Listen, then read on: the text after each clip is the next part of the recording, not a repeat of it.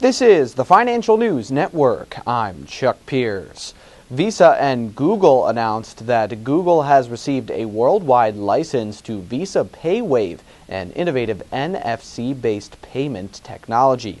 Visa PayWave enables consumers to make fast and secure payments at retail locations by waving their mobile phone in front of a payment terminal and is currently accepted at hundreds of thousands of retail locations worldwide.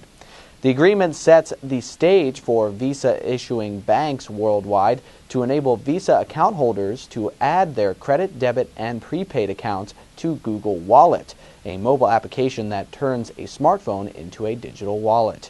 This is the latest effort by Visa and Google to simplify the consumer shopping experience by enabling them to make mobile payments using their mobile phones.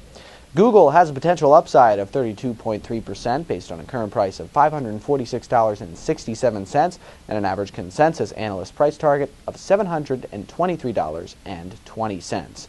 For more updates, stay tuned. You're watching the Financial News Network.